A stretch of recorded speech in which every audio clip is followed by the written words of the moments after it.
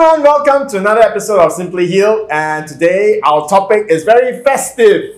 Alright, it's about alcohol. Drinking moderately. How far can you go? And together with me is Dr. Jansen, who just confessed right before the show. When he was in college, he drank. Yeah, I guess everyone does. Everyone does. Alright, but so for all the listeners out there, this is the definitive program for you today. You know, because Doc, I always wondered, you know, when you drive down Christmas, the billboards say, drink responsibly. What does that mean? Yeah. Drink moderately. Yes. Some people's moderate is like 20 bottles. They can drink you under the table and they don't even turn red. So today we're really going to answer what it is to drink moderately and responsibly, and how far can you go before you hurt your liver and illnesses. Okay, so let me start with this statement first. No, let this be on the record. On the record. Yeah, there is no upper safety limit for alcohol drinking. Okay, so the safe range for alcohol drinking is 0. Okay, because why? Alcohol is carcinogenic. You only need one cell to mutate and replicate perpetually for you to get cancer. Okay, just one. All right. So there's no upper safety limit for alcohol drinking. But nevertheless, we are all daredevils. We all love alcohol, right? So what is moderate drinking? So for men, that is defined as 2 drinks on a single occasion. For women, it's 1 drink for 1 occasion. Okay. Okay. You know what? This is how a person would cheat. Doc, you just said 2 glasses in a single location. So I will go to 3 locations in one night. Okay, so, and also, what the hell is 1 drink? I mean, what is 1 drink? 1 drink. What is 1 drink? So, take a look at this slide. So, this slide is how the American College of Lifestyle Medicine defines 1 drink. Okay, so here we have different kinds of alcoholic beverages. You have your beer, you have your liquor, you have your wine, and you have your spirits. Okay, so for a beer, a regular a kind of beer, right? So with around 3 to 5% alcohol per volume, that is 1 drink. Okay, 1 kind of beer. Now, if you go to a higher proof, or like higher alcoholic Red Horse, then this goes lower. Okay, so if we go to liquor, malt liquor, okay, so 1 glass is 1 drink. Okay, so that's around 7% alcohol. So it's just sort of like a Red Horse. Malt liquor? It's just a strong Emperador or what? No. Emperador or the brandy are spirits. Those are spirits. Right. Malt liquor is what brand of malt liquor do we have? Brew Kettle.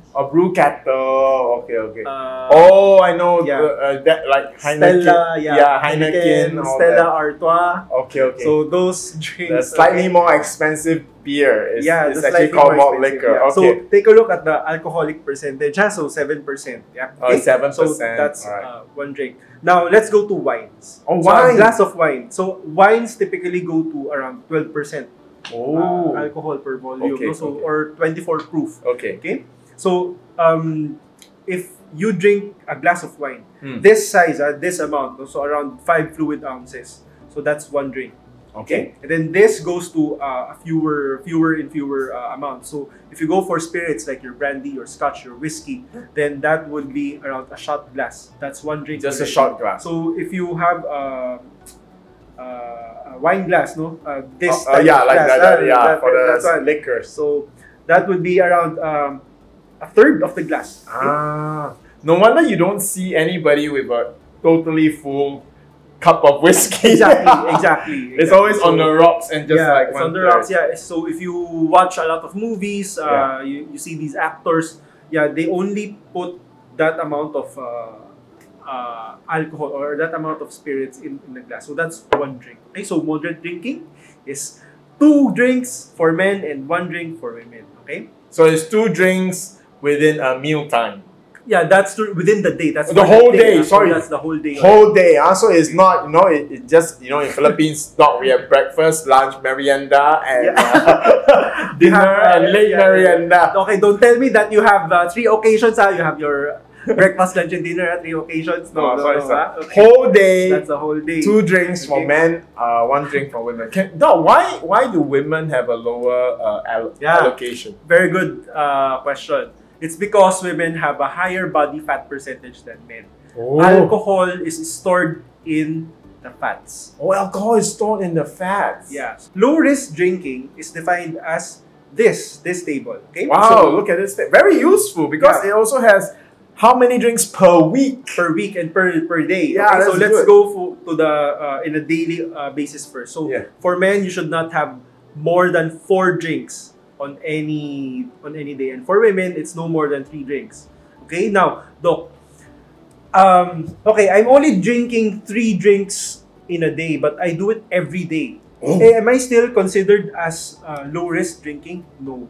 Because if you accumulate that, if you sum up that in a week's time, then you will be out of the low risk drinking category. 21. Yeah, that's 21 drinks already in a week. So if on a weekly basis, what we consider as low risk drinking is for men no more than 14 drinks and for women no more than 7 drinks. So literally it's only like maximum 2 drinks a day. Yeah. Maximum is already considered risky. It's just as low risk is 14 cups a week. In one day, do no more than 4. So that's 4 cans of beer. Yeah. 4 cans of beer. 4 cans of beer. Maximum 14 cans of beer a week. A week, yeah. Yeah. What about a month? You drink like this every week? Should you do 14 cans every week? It's best to do a bi-week, right? Bi-week, yeah, bi-weekly. In a month, they haven't defined on a monthly basis how many should you drink. But this is so far the guidelines on what is low-risk drinking. Okay? Low-risk drinking. All right. Yeah, Doc, so next question before we go to the Q&A, because I'm sure there'll be lots of Q&A. People will ask, Red Horse, which category does it belong to? What about San Miguel? How about light beer? Yeah. Can I have 8 light beers because 1 light beer equals to 2? 2 light beers equals to 1 normal beer? Questions like that. But Doc, let us understand, why should we be concerned? I mean, on a normal party day, like celebration day, like New Year's Eve, the main reason why we want to make sure we don't get drunk is we need to drive home. Yeah. And we don't want to get into a car accident, getting ourselves and someone else hurt, right? But in the long term, what are the scary or really painful negative effects of drinking alcohol? Okay, so number 1 would be, you will have difficulty in sleeping. Difficulty, but many people drink to sleep. That is one of the misconceptions. Okay. If you do that, you will not have a very good sleep quality because your brain. Okay, alcohol is both a depressant and a stimulant. It first stimulates your body, then it depresses it, so that once you are drunk, once you drink enough, you get sleepy. You don't. That happens to me. Yeah, but before that happens, I'm sure you are one talkative guy or gal. Okay, so it's both a stimulant and depressant. So if it is a stimulant and you already drank a lot, right, and you are so drunk, then you just try to doze off.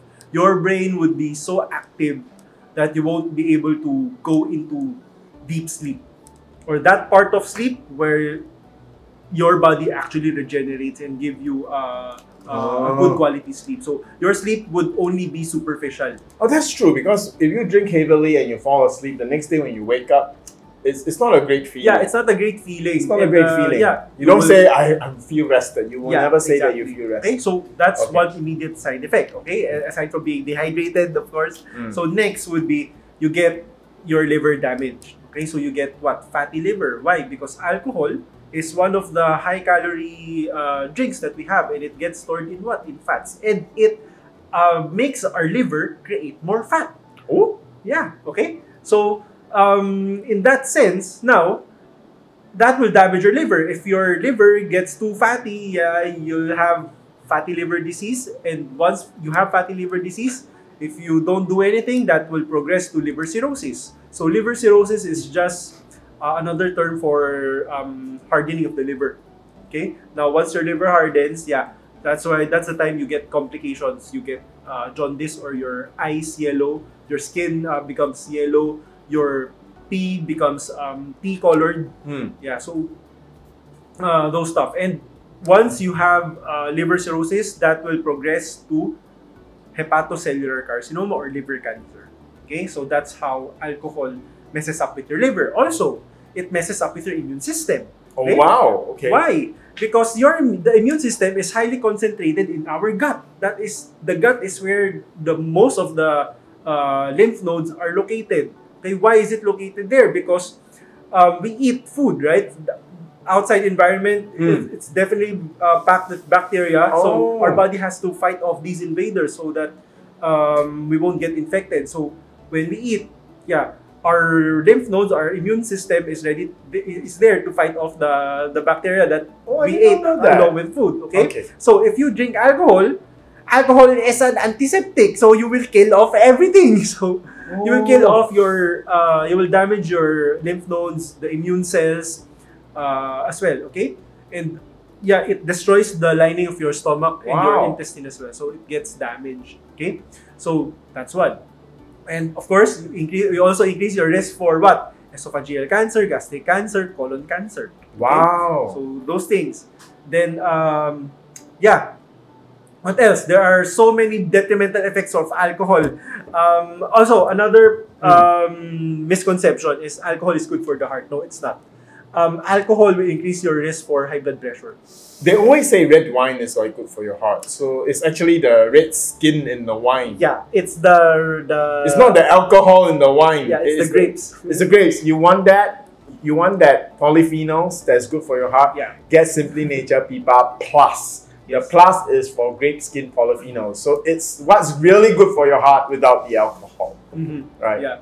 Liver is something like something that we don't realize is so serious. It's always taken for granted. Taken for granted. But Doc, in traditional Chinese medicine, the liver is like one of the most important organs because one reason is because if your liver is damaged, you can't take medicine. Yep. And once your liver fails, the other two major organs follow: your kidneys and your heart. Okay, because of how the circulatory system is designed.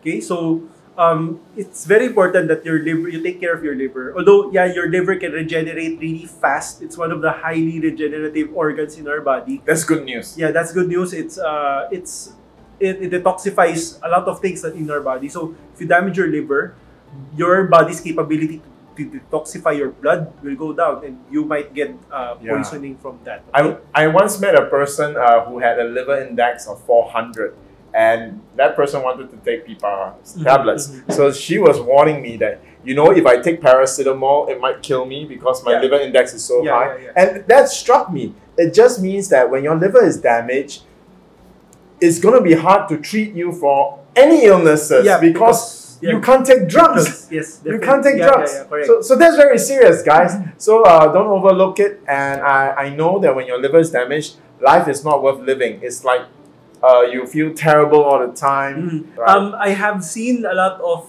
liver cirrhosis patients back when I was an interning in St. Luke's. Yeah. I have a lot of liver cirrhosis patients that I have seen already, and they are in and out of the hospital. It's a slow, gruesome death. Okay, but at the end of the day, you won't. It's very difficult for your body to recuperate because you get complications from the effects of the liver failure. Because once your liver fails, two organs follow. Your kidneys will fail. Your heart will fail. But at least in a heart attack, you are gone in like 15 minutes. Fast, but here in this setting, it's not heart attack. Okay, it's heart failure. Wow. Okay. What's the difference between heart failure and heart attack? Okay, heart attack is just seizure. You have the heart has muscles, right? And you have blood vessels supplying that heart muscle. Yes. So one of the blood vessels that supply the heart muscle gets blocked. Okay. So the heart muscle dies. That's heart attack. Okay. Okay. In heart failure, the ability of your heart to pump blood goes down. Oh, so you don't die immediately. You don't die immediately. Wow. So it's a slow death. It's a slow death. Slow gruesome death. In a Q&A, I'm sure someone will ask, because many of you are maybe frightened right now. If you have liver cirrhosis, can it be reversed? How do you treat liver cirrhosis? Ask that during the Q&A so that we can get some real examples, right? You will give us some more details, and we'll show you. The good news is the patient with the liver index of 400, after taking tablets for 1 month, it dropped to 40. Yeah, it's crazy. That's like reversed the whole liver conditions. Yeah, that's the thing with liver. Even if it gets damaged, just do the right thing. I mean, just have to live healthily, stop hurting your liver, take the proper supplements, then it can easily regenerate. Okay, that's the good thing about liver. Unlike for the kidneys. For the kidneys, if it gets damaged, it's very hard to regenerate, very hard to heal. So that's why people end up, going on dialysis eventually. But for liver, as long as you don't get into the liver cirrhosis stage, there's still hope for you. All right. So ask all these medical questions in our next segment, which is the Ask Me Anything segment. But I hope you enjoyed today's short discussion, although we went a bit longer when we started to talk about the liver. But I think it's so important to know what it means to drink responsibly and what is moderate drinking. So today, Doc Jansen has shared with us what is one drink, right? 1 can of beer is 1 drink. For guys, no more than 4 cans in a day, no more than 14 cans in a week. So you can't say 4 a day, that is 20. 28, no, right? You can only drink 14 cans in a week. All right, and for ladies, it's 3 and 7. 3 and 7. So basically, if the ladies drink on 2 days, 3, they should stop for the week already. Yeah, they should stop for the week already. All right, and I hope that's clear guidelines for everyone. And for all the wives and girlfriends out there, just show this video to your husband and tell him he's drinking too much. Yes, this is the proof. This is the proof. You can tell him, you can tell your husband, I'm not going to stop you from drinking, just don't drink more than this amount, all right? Because I want you, because I love you and I want you to be healthy. So let's go to the questions now. The Ask Me Anything segment. Let's go.